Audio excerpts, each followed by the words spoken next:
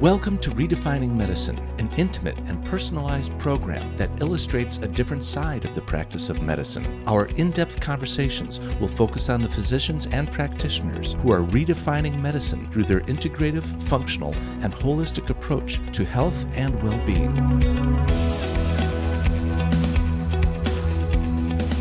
Our host for Redefining Medicine is Dr. Erica Schwartz. For more than 20 years, Dr. Erica has been at the forefront of advanced patient care, taking the best from conventional and integrative medicine and applying them to prevent disease. Dr. Erica is a distinguished A4M faculty member in disciplines ranging from hormone therapy, peptide therapy, and IV nutritional support. Hi, welcome to Redefining Medicine. We're here at the Expo, in the Expo Hall, and we're so lucky to be interviewing today in Las Vegas at Longevity Fest 2023, Dr. Terry Wahls. Please listen to her story. Thank you for joining me. Hey, thank you for having me. It's so nice to have you. Tell me your story. I don't even want to ask because I feel like your story is so amazing that only you say it. Okay, so in 2000, I developed stumbling. I see my neurologist, go through the big workup, and I learned that I have relapsing remitting multiple sclerosis. Now at that time, I've already had 20 years of worsening electrical face pain, trigeminal neuralgia. And so I do my research, I find the best MS center, see the best physician, take the newest drugs. 3 years later, age 48, I'm in a tilt recline wheelchair. I take mitoxantrone, does not help. I take tizabri, does not help. Then I ask myself, am I doing all that I can? And I start reading the basic science. I decide mitochondria drive disability. I create a supplement cocktail, slows my decline. I'm very grateful. By the summer of 2007, I cannot sit up anymore. I'm in a zero gravity chair with my knees higher than my nose. My trigeminal neuralgia is relentlessly worse. I'm beginning to have brain fog. It's very clear to me I'm on track to become bedridden by my illness, demented by my illness, and probably die with intractable pain. Now, and you're now how old? 52. That's obscene. It is terrible. Now, fortunately, I discovered the Institute for Functional Medicine. I take their course on neuroprotection. I have a longer list of supplements for my mitochondria. I add those. I discovered electrical stimulation of muscles. I add that to my rehab. And then I had this big aha, and I laugh now that it took me this long to have it. I'd been doing a paleo diet for 5 years. But then, like, what if I redesign my diet, paleo diet, based on what I'd learned? And a few more months of research, I eat this new way, starting in December 26, 2007. Now, keep in mind, I can't sit up. Unbelievable. I could take just a few steps with 2 walking sticks. A month later, it's clear, my mind is more clear, I have more energy, I have less pain. My physical therapist says, Terry, you're stronger. I can now do my exercises 10 minutes twice a day, then 15 twice a day, then 20 minutes twice a day, then 30 minutes twice a day. Then I start walking at the hospital with 2 walking sticks, then with 1, then with none. And then on Mother's Day, I tell my wife I want to try riding my bike, which I've not done in 6 years.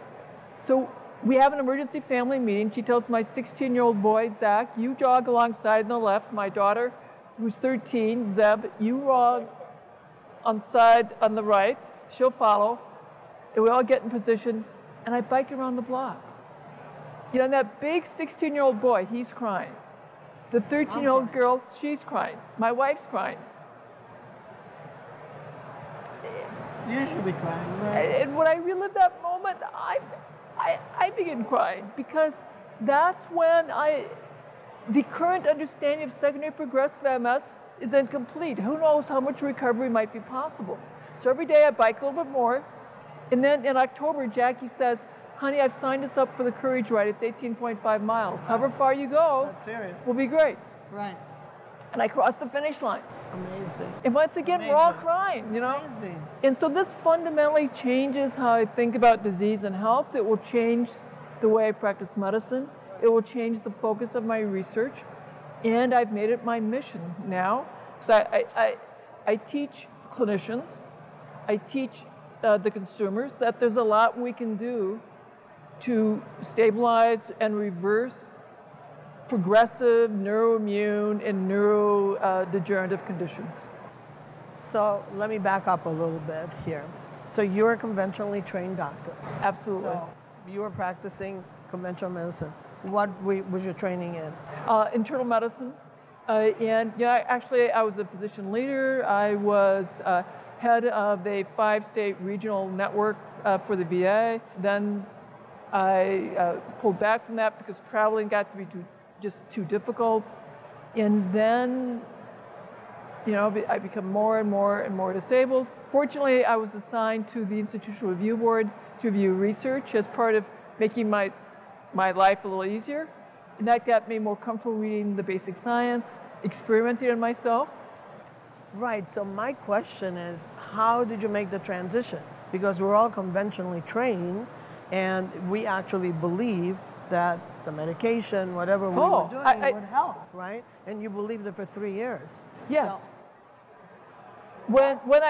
when I hit the wheelchair, and and it's clear I can't sit up. It's like, God, am I doing all that I can? So I start reading the basic science.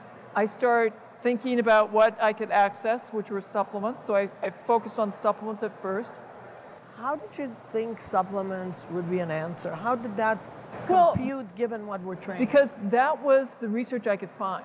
Interesting. You know, and it was supplement-based research around improving mitochondrial bioenergetics, and it was for Parkinson's, for Alzheimer's, for Huntington's, for ALS.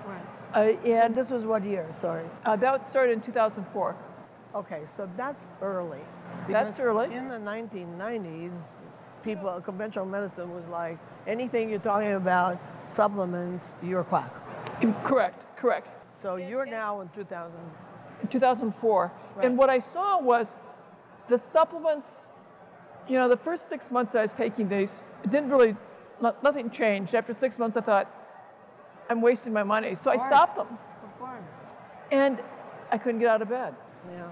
And on the third day, Jackie says, you know, honey, why don't you try taking these again? Right. So I took them, and the next morning, I could get up and go to work again. So you were working, seeing patients, and right, doing work all the time. Right. So I was still working, and since I could go to work, I thought, wow, that was really interesting. So 2 weeks later, I told Jack, I'm going to do the same thing. I'm stopping all the supplements.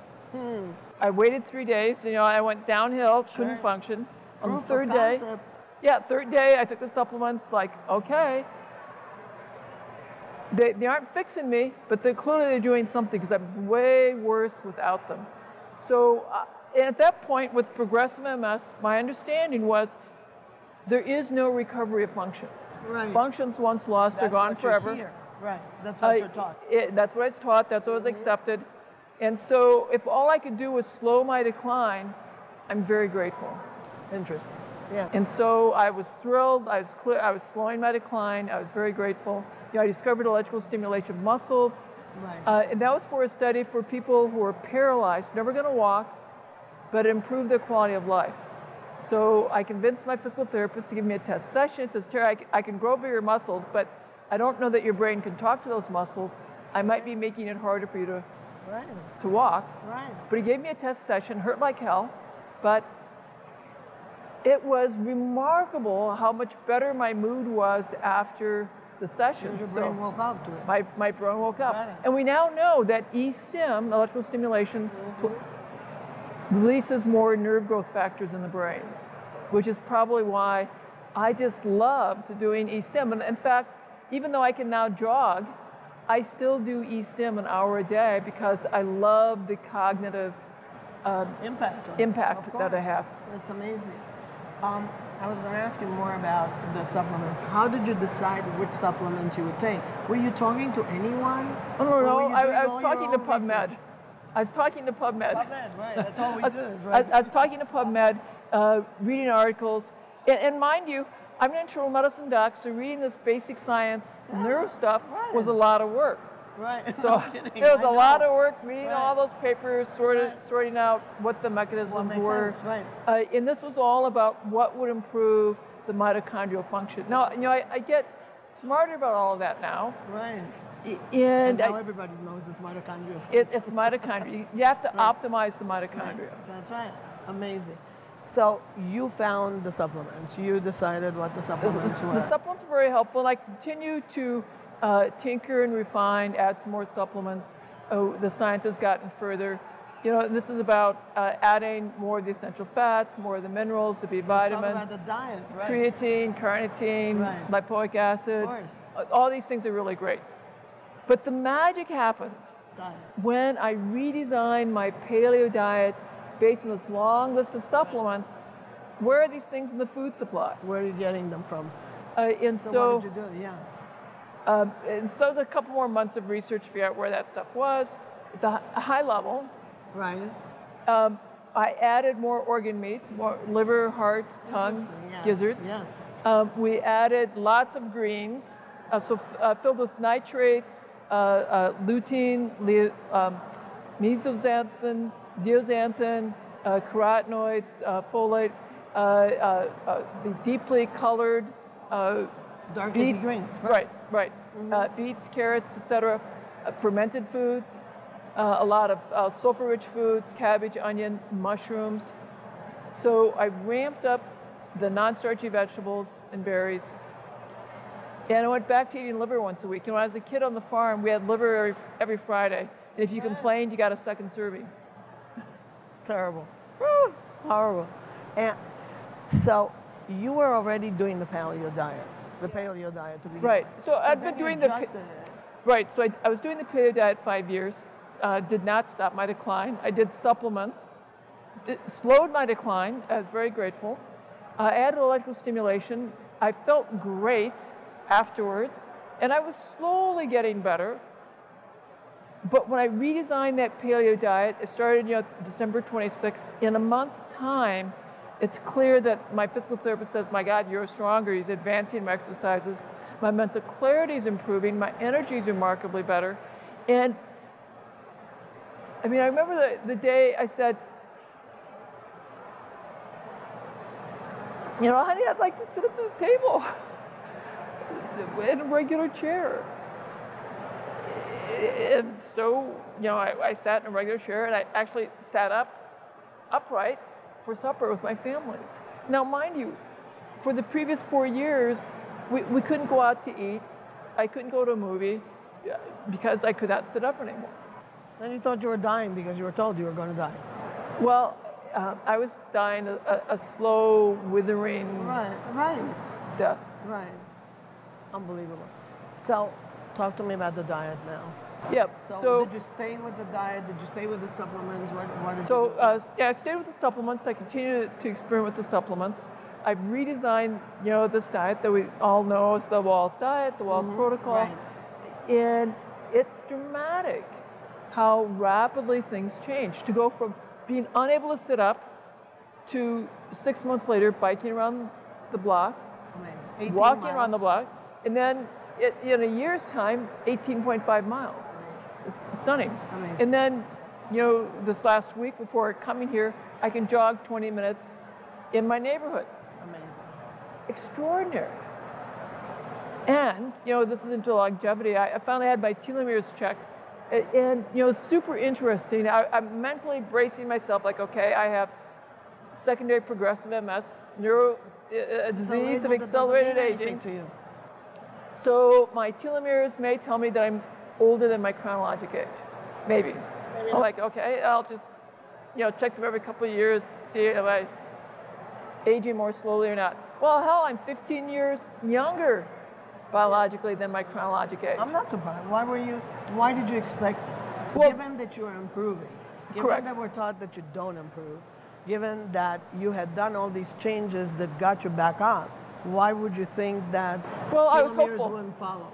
I was hopeful that I would not be severely older than my chronologic age.